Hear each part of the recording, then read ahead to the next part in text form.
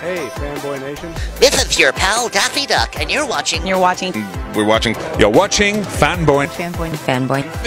Fanboy, etc. Fanboy Nation. Dot, I assume Tom.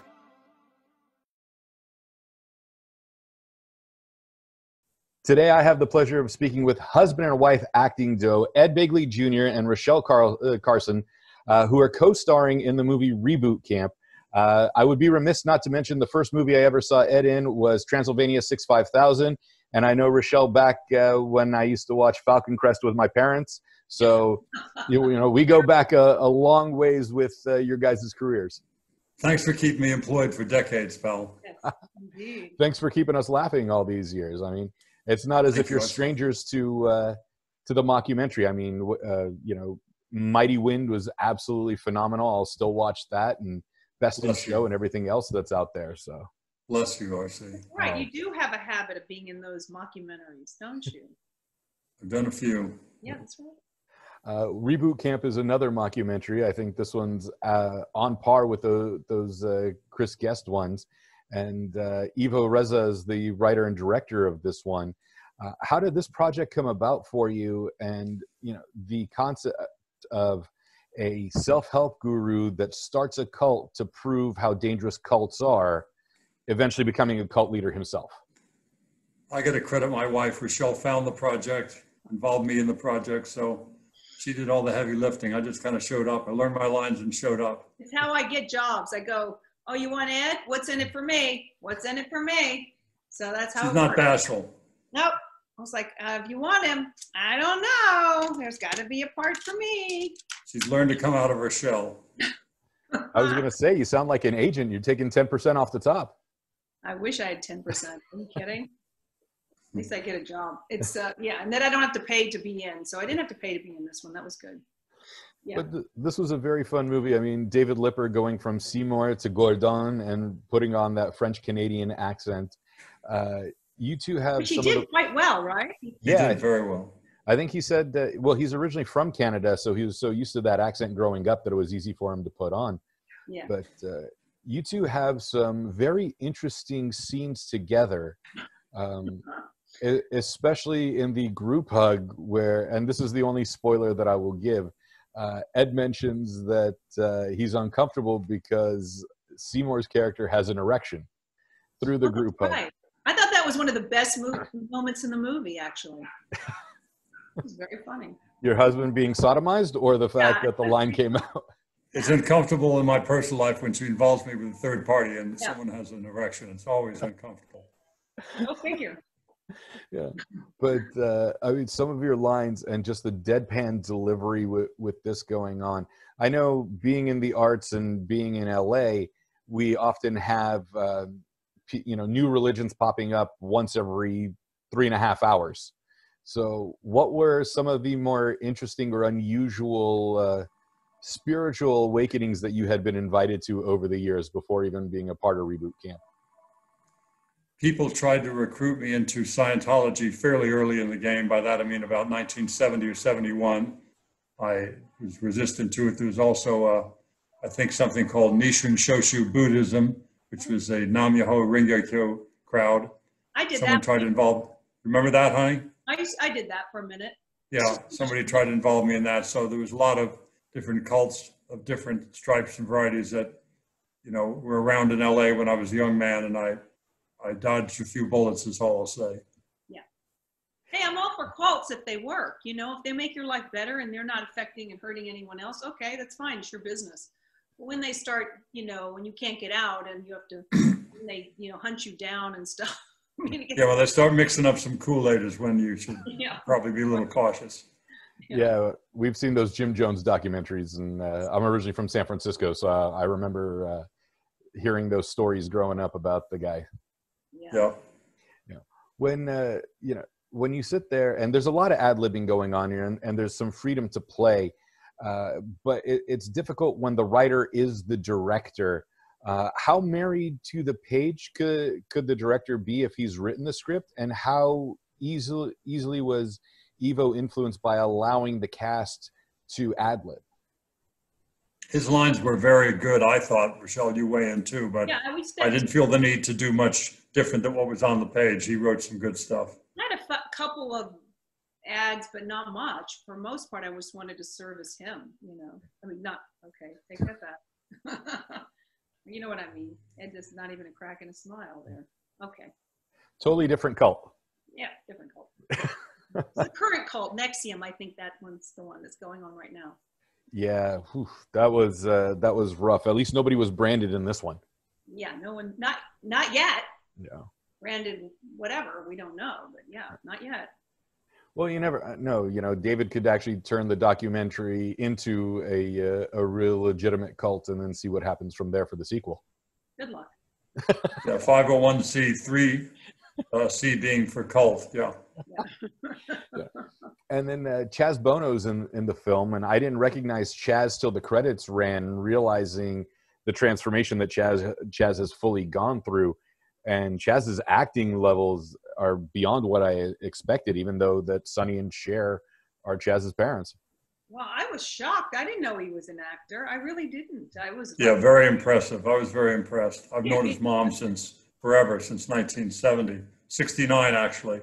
She and Sonny, they were still together at the time. They came to Don Drysdale's dugout in Van Nuys for New Year's Eve with Deacon Jones, and I was part of the New Year's Eve band that was playing there. So I got to let Deacon Jones sit in on drums and play music and hang with Sonny and Cher as we moved into 1970. So that goes back a few years. I've seen her many times since. She's a wonderful lady. I really like her a lot. Yeah. Well, Rachel, I mean, your character puts Ed's character John through the ringer. Take us through how this story develops, and just the lunacy for Myra in trying to convince John that not only is he kind of the problem, but he should be more open and receptive to get out of his comfort zone. Well, not a lot of acting there is all I'll say from either end. Go ahead, Rochelle. What's it called? Art imitating life, or life imitating art? You know, I'm dyslexic. I can't figure that one out. I think you just proved that, honey. Yeah. Okay, there you are. But having said that, yeah, I think it usually is incumbent upon the woman to sort of the emotional expansion of a relationship. Wouldn't you say, honey? So, yeah. In this, whatever you say, sweetheart. Myra's the one that's wanting them to go to this, to sort of open up, to expand their marriage, and I think so. In doing so, she sort of falls for David. You know, whatever his name is. What's the cult leader's name? I mean, Gordon. What is it again? Gordon. Gordon. Yeah, or Gordon is how he's There have been so many projects since then that I just can't keep them all straight. Sorry. Yeah. All right, but falls for Gordon. But unfortunately, they didn't follow that Myra story. And I think Myra's story, if there's going to be a sequel, it's her story. Okay, so there you are. Don't you, honey? Yes, thank you. Oh, yeah, they'll build a whole project around you. Yeah, well, why not? It's the age of the older woman, or slightly older. Okay, older. There are lots. Let the record show the defendant was silent at this point of the testimony. Everybody wants to see older women on film. That's just the way it is. David had taken us through that the shoot was really only like 12 days total for the film. So fast. I mean, literally, if you didn't get it right in one take, that's it. Okay. All right. Yeah, it was next. Good enough. It's called Good Enough. Let's move on. Well, the movie's more than good enough. It's quite hysterical. And to find out that it had such a limited budget and then a 12-day shoot. And now the reception at the Austin Film Festival has been quite well, where we can still watch it for the next few days until the end of the festival. Were you a part of the Q&A on the world premiere this past Friday, or was it something that you didn't get a chance to take part in? And what has your reception been from the fans that were able to see it so far in Austin? I haven't seen it yet myself. I wasn't part of the Q&A on Friday. I was traveling up to Portland for my grandson's birthday, so I missed all that, but I'm looking forward to hearing from people who've seen it, and I hope they like it. We certainly had fun doing it, and David's wonderful, so for that alone, I hope he does well. Exactly. And I've had friends see it, and they say it's very funny and very accurate. I mean, it's sort of what's going on right now. It's certainly in the headlines. So, since you had those, people attempting to drag you into their spiritual awakenings or their various New Age religions, and you've seen it go out throughout the years. What would your recommendation for someone that's seeking spirituality be? Would you suggest a more traditional route in, say, the Abrahamic religions? Would you suggest Eastern religions, or to just give this New Age thing a try without losing all their finances? I would recommend people would read some Alan Watts, a very enlightened man by the name of Alan Watts.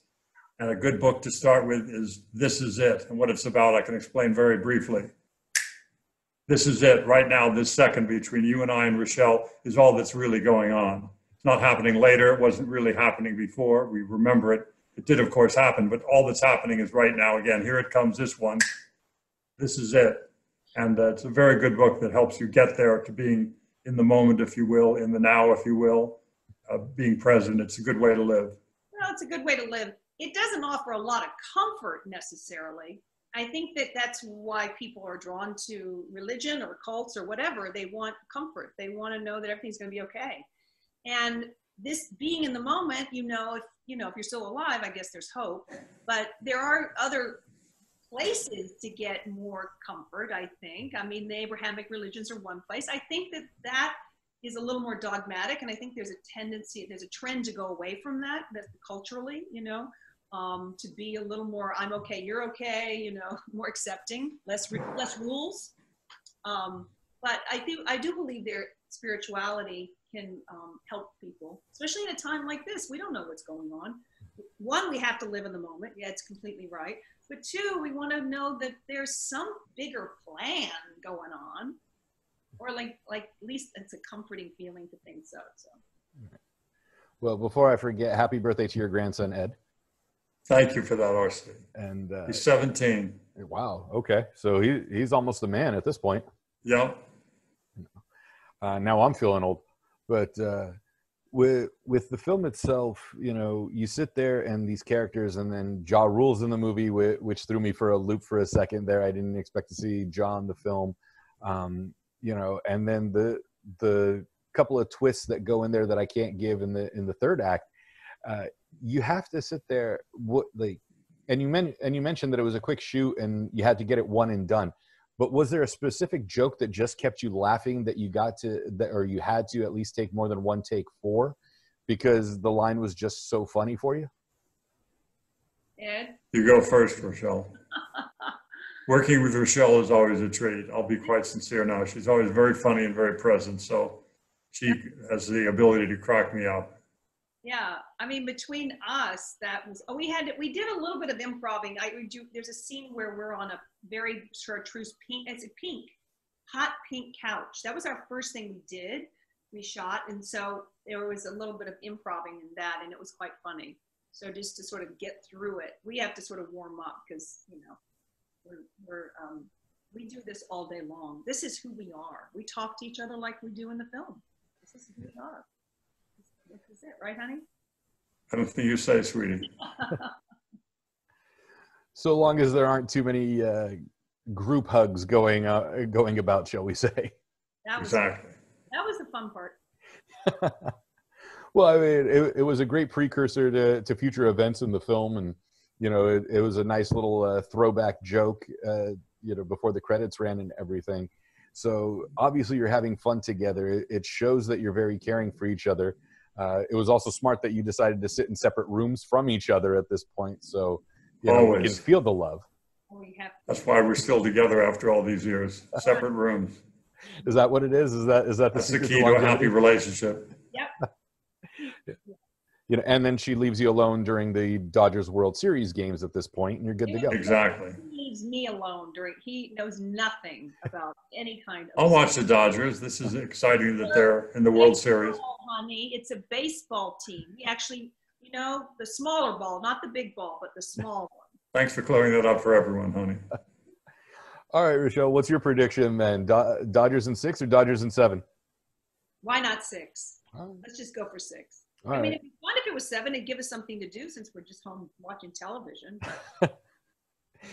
Get them to throw the game for better betting odds for Game 7 and gives us an extra couple of days to enjoy the series. I even forgot there was a series. I see it in the newspaper. I see, oh, they're still playing. Oh, there you are. But I'm happy that they're winning today. They're up 3-2, so we'll see if it's going to be game 6 that closes it or Game 7 that's going to put everybody on the edge of their seat. Yeah. Since we're in LA, or at least Southern California, and have to mention what's going on locally. Exactly. Yeah. Between the Flyers and the World Series. It's not dull. There you go. Before I let you go, people have access to the Austin Film Festival to be able to see the film there. Later on, it's going to be released on VOD and possibly DVD. We're still in the middle of this thing. Let's say we're headed towards Game 7, so people that aren't watching the World Series or have passed Game 6 in the World Series have something to do while they wait, or just want to avoid sports altogether. Why do they need to check out Reboot Camp? You want to take it? For my money, it's funny and charming, and David's wonderful in it. Everybody's very good at it. I haven't seen the film yet, but I remember being on set, and I expected to be every bit as good as I experienced, on the set. It was very, very nice. Yeah, I think it's timely. It's what's going on currently in our culture, and there's a lot of funny people in it. They really assembled a very funny cast, and and it's a warning. it's a interesting. A cautionary tale, right, honey? That is what. See, we work as a team. I tell you, he knew what I was thinking, and I couldn't say it. I gave him an opportunity to say it, and he did. Well, kind she is. Well, luckily, satire helps us with these things at times. Especially humor will be our greatest teacher more often than not. Absolutely. If you are on social media, because a lot of people seem to be avoiding it these days, especially for the next couple of weeks with what's going on in the United States, where could we find you if we want to connect? At Ed Begley Jr. for Junior, at EDBEGLEY Jr. Just look up Twitter, Ed Begley. You'll get it if you do that kind of a search. God, I wish I did Twitter. I don't tweet, but I do Facebook, believe it or not. Yes, I'm old. What can I say? I just like my friends from high school. So it's Rachel Carson, Facebook, or Rachel C. Begley on Instagram. Perfect. Ed Begley Jr., Rachel Carson, Reboot Camp, still showing right now at the Austin Film Festival. You can get your digital tickets now. Check it out. It's one of the funniest movies I've seen all year. I love these mockumentary styles, and this is definitely on par with anything that Chris Guest has put out. Ed can attest to those because he's been in most of them. He has indeed. Well, thank you for having us on, RC. Very nice. Thank you so much. It's been a pleasure. Please see it. It's funny.